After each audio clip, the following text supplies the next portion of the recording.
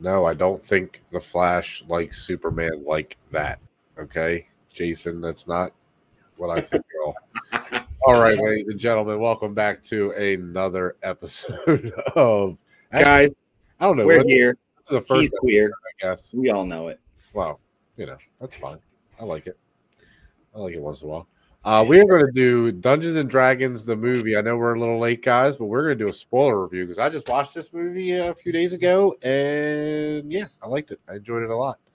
Oh yeah, Yeah, this movie was absolutely from start to finish. Just honestly, as someone like I've said, as someone who plays D&D, it just felt like a session. It sure. From the way, and actually, now that you've actually played a few sessions, do Yeah. you understand? Remember how I said the very opening scene, the way they described everything? It was basically just like our DM explaining how the world and the way everything was set up. It was so beautifully done. Yeah, it wasn't what I expected as far as the way they incorporated the D&D aspect of it all, like the playing part and the storytelling part. But I actually really enjoyed the way they incorporated that part. I thought they actually did a really, really good job with it. Like you said, the way it feels in the D&D recapping the last mission or whatever. So yeah, no, in that sense, it definitely. And I like the way they sort of in the beginning also sort of played with the idea of character sheets and stuff.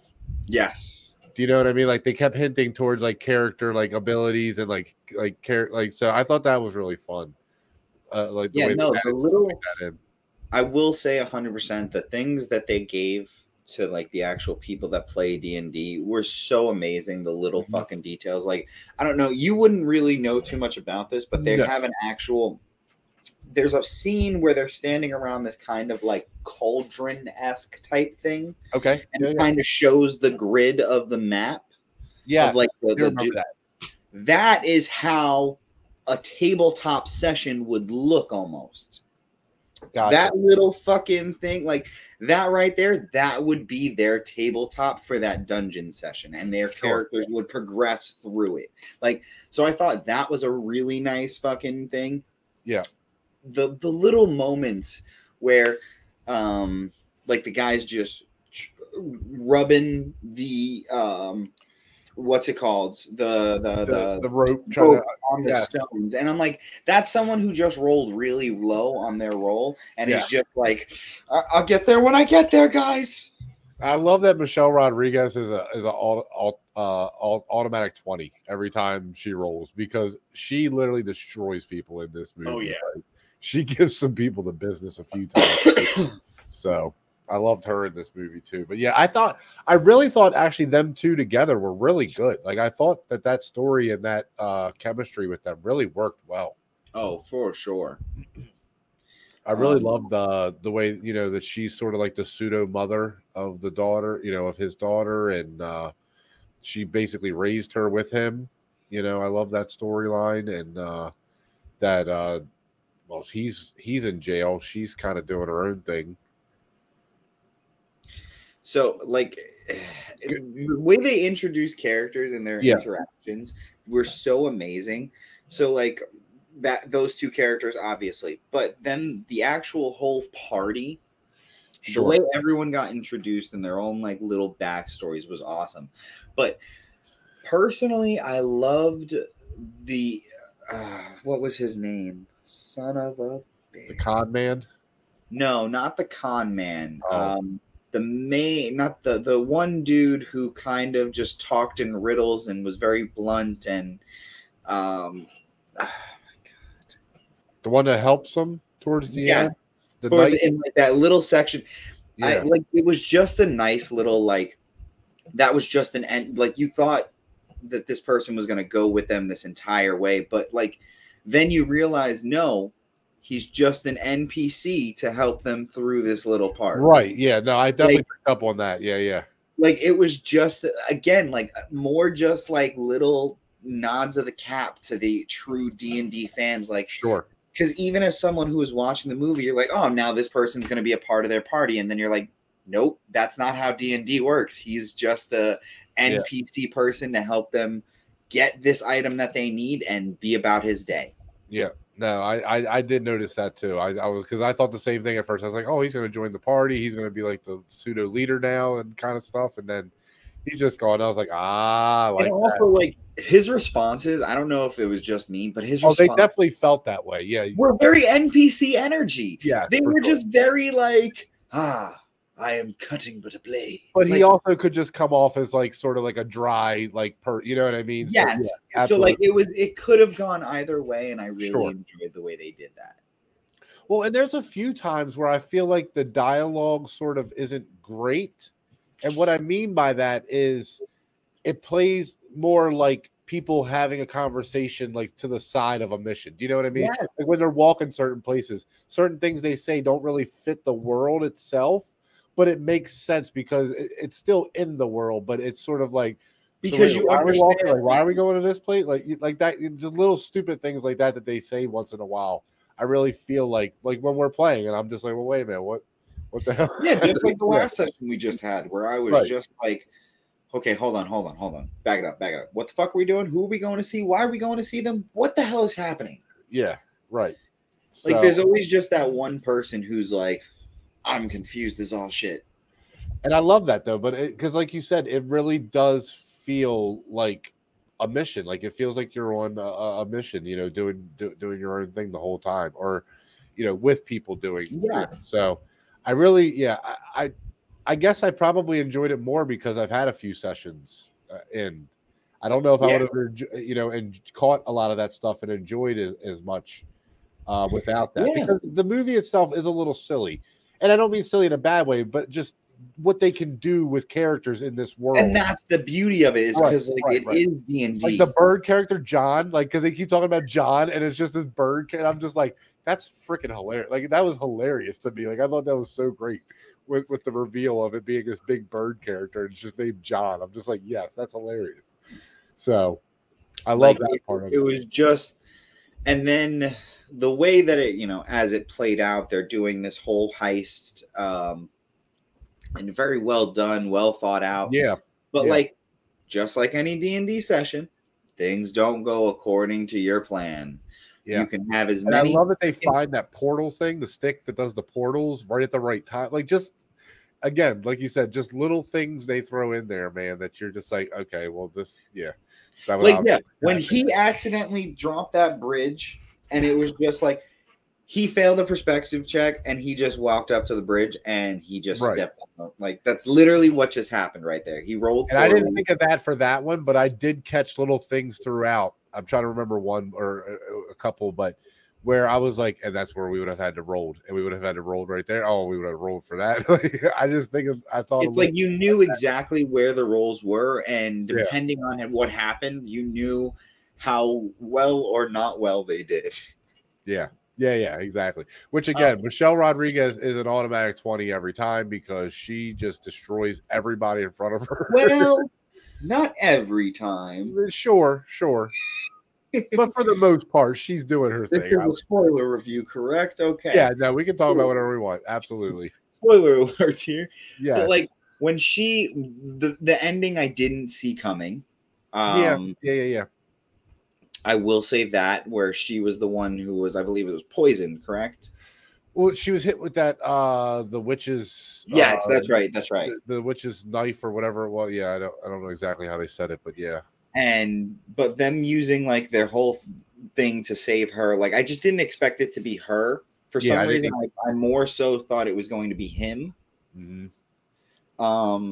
But it was just, again, like, I think that was also a play on, you know, you may have this idea on what's going to happen, but one of your other PCs can always, like, they always have the option to, you know, either mess up or get in the way of what you have already planned. And whether that's intentional or not, you know, that's all depending on how the story's going. And I just think that that's how that played out. And the fact that they, you know, use this whole purpose that they were going after to save his wife, or his ex-wife, and her mother, to now actually save her. I think it was just a beautiful moment between what was already, and they didn't see, their family. Familia. Sure. Yeah, no, I agree with you 100%, man. I really like the way they did that twist, and I like that they both sort of, they just have that moment where they both are like, yeah, she's the one we're bringing back, not mom. Like I love that, you know. Yeah. So yeah, that moment was really great because that kid only knows her. You know, she can, and I don't mean this in an ignorant way, but she doesn't know her mother. Do you know what I mean? 100%. So, like, she doesn't, like, for her, that is her mother. So, and it makes sense, you know, him, even though I don't really think they fall in love, but they just have that bond because of the little girl. So, I really like that. Yeah, I like the way that whole story played out. That ending battle scene, man, too, is so much fun. From the beginning of that maze all the way to the end with the witch, man, is so great. The creatures that they brought up were awesome. Yeah, I love them. So amazing. Every single one of them. I wanted to ask you, what is that cat thing that can project itself? The one that was making holograms of itself? Oh, I have no idea. I've never seen that. I want one of those. I want one of those things. Those things were freaking nuts, dude. That thing was cool as hell.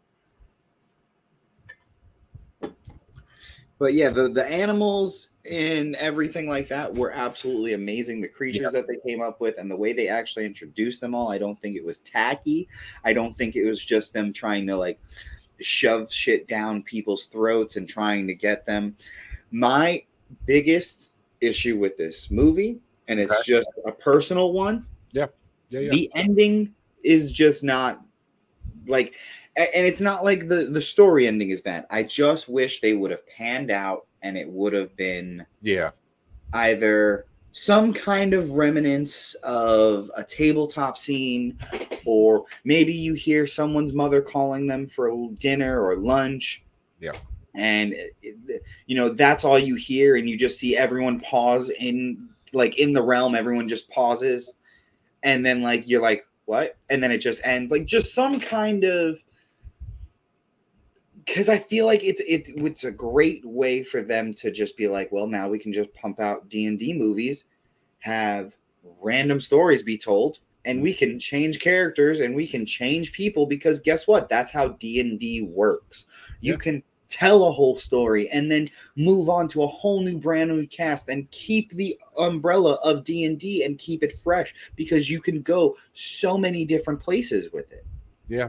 No, I think I agree with you on that. I do think they missed a big opportunity there for sure, not panning out to some sort of game either happening, just ending, you know, like you said, something like that. I would have I think it would have been cool if the world turned into like that thing, like you said, the said, tabletop game, but in the world, like if they would have. Everybody, like you said, froze, and then it just zoomed into that thing or something, and then it became a real one. Maybe that would have been the way to do it. Or like at the end, like they're making a decision, and all of a sudden, like you see a giant dice roll through the land, and then it like pans out, and you just see it's like a tabletop setting. Like, just some kind of way. I just feel like it would be amazing for them to just be an easy way for them to be able to continue a franchise and bring more light to an amazing game. Yeah, again, I think you're absolutely right on that. I do think that they missed an opportunity there.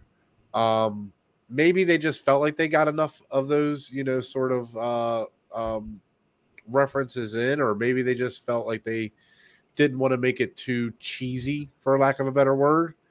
But yeah, I think like you said, I think they're missing. I do think they're missing that in there somewhere. Even I think even if it wasn't at the end, maybe the beginning. Do you know what I mean? Maybe the intro to the movie. Like have the DM when they're doing that, like you said, the big synopsis in the beginning of everything that happened. Have it start on the game and then like fade into the world. Yeah, they could have done that, but I do like the way they started it, because it's just you want to be I feel like, because that's the best thing about D&D. You want to be immersed as quick as possible. Sure. You know what I mean? That's fair. You're trying to get into the mindset of your character, the world, and all that shit as quick as you possibly can. So I feel like that's a great way, but like I feel like just that ending would have been so... I think you might be right. The end's the way to go for sure. Yeah. Like, or even like a all of a sudden mid movie you hear snack break, and then like all of them pause for like a minute, and then all of a sudden it's like, all right, we're gonna do this and this and this. I just feel like something. But other than that, yeah, in all honesty, this movie's a 9 for me. Like there is no issues, and like the only reason it's a 9 is just because of my own stupid fucking like. No, it's fair. Look, as a fan, you have the right to I wouldn't even say expect things, but want certain things. Yeah. So no, and I mean you're not being mean about it. You're just saying I wish they would have did this. That's all. There's nothing wrong with that. Like I said, I do love everything else and all the other nods they gave us. It was amazing. Yeah, I definitely think I'm a 9 out of 10 on this movie overall. Something I will definitely watch again, probably a few times, just because I really did enjoy the comedy too. I know we saw it in the trailer, but I love that you make bad plans. You make plans that don't work. Well, no, not all the time. Like I love that whole scene. That's a really great scene. But there's a lot of that. There's a lot of that in here. Just the back and forth with all the characters is great.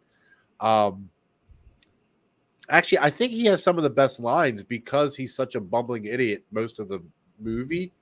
That he really does have some of the best lines because he's got to save himself every time. You know what I mean? With everybody, so he's constantly cracking jokes, which is really great, really really great. So yeah, I'll go 9 out of 10 on this too right now for where I'm at. Yeah, I think that's going to be it though, guys. I mean, it was a really fun movie. It really was, just beginning to end. If you don't know anything about D&D, I would honestly recommend this movie still too. I think it's a really fun way if you pay attention to like what we've talked about so far. It's a really cool way to see sort of how a campaign works. Or at least what people are seeing when they're trying to play a campaign, because that's kind of how you want it to feel when you're playing a campaign. So, but yeah, guys, like and subscribe to the channel. Please let us know what you want us to talk about next, and hit the notification bell so you don't miss anything else that we have coming out. Trailer reactions, like, subscribe, let us know, do it all, comment, share it with somebody, show somebody else us. Like, look at these idiots I watch all the time. Share it with somebody. But yeah, Padawan, let us know where they can find you, man. Nice. You can find me at the Multiverse of Geekdom here every other day of the week. You can find me on the Gaming in the Multiverse, Jedi Academy, the Sunday Show, our trailer reactions, our reviews, Padawan Frito on Twitch, Twitter, Instagram, all of the above. Come on now. Come find me. And you guys can find me at Jedi Master Tuck on the Twitters, on the Instagrams. You can also find me on everything: Jedi Academy, Geekdom Uncut, Geeking Out, Queries from the Multiverse. Titan Season 2 coming sooner than you think. Don't worry, we ain't done yet. We just getting this thing going. But yeah, guys, again, like and subscribe to the channel. Please let us know what you want us to react to next as far as reactions go. And hit that notification bell so you don't miss any damn thing on the Multiverse of Geekdom. And we will see y'all next time. Holla at you, boy. Peace. Holla at you, boy. Bellowing banshees will rule all. Rule them all.